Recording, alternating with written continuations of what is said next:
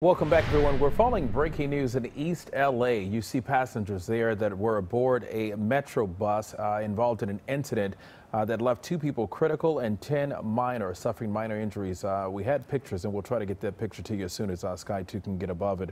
But apparently it looks like a Metro bus collided with a vehicle in that area. Now multiple people are injured as a result. Here's a zoom out right now. You should be able to see that bus. Look at that mess there, that big accident. Yes, you can see it looks like a VW Beetle that was cut nearly in half, and hearing 2 critical injuries, at least one person, the driver of that vehicle, looks like they are probably in pretty bad shape, and we saw at least 4 or 5 stretchers. So they said 10 possibly minor injuries, but of course they're still assessing the scene.